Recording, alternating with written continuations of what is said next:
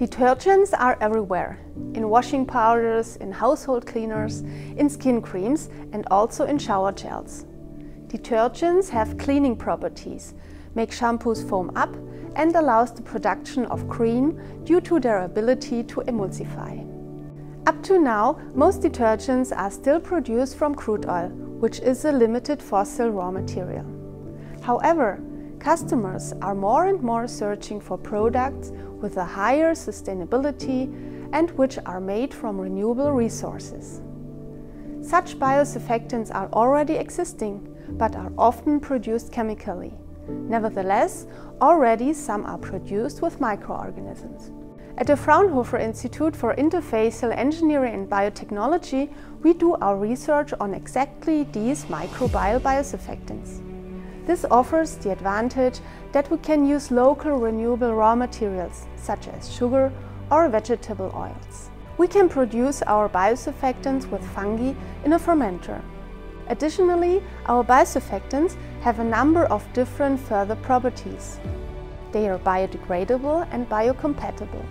Moreover, our biosurfactants demonstrate a great structural variability. Some of them show interesting additional effects, such as skin regeneration or antimicrobial effects. We can offer biosurfactants with a high but also a low foaming effect. This means that foaming biosurfactants could be suitable for shampoos.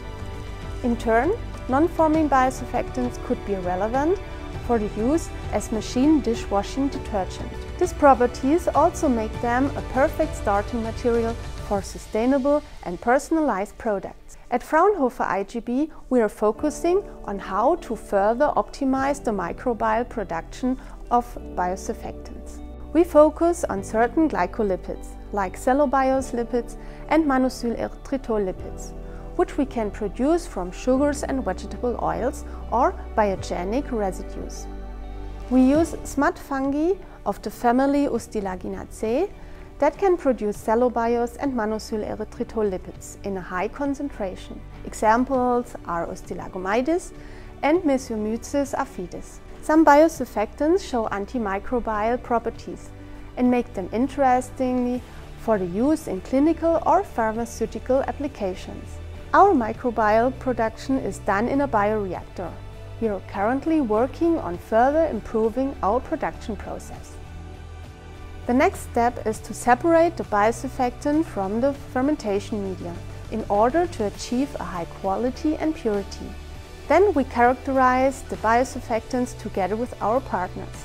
Here we evaluate if the biosurfactants are suitable for dishwashing liquids, in shampoos or in cosmetics.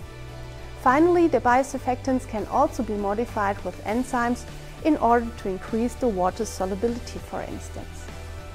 Up to this point, we can produce samples in high quality and make them available to our industrial partners.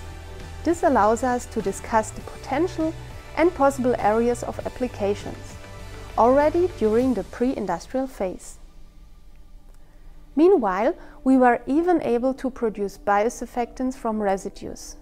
One example is that we can produce sugar from wheat straw in our lignocellulose biorefinery. These sugars we can use for our fermentation processes. In long term, we want to produce biosurfactants that are even more sustainable. Like this, the raw material is not competing with food raw materials.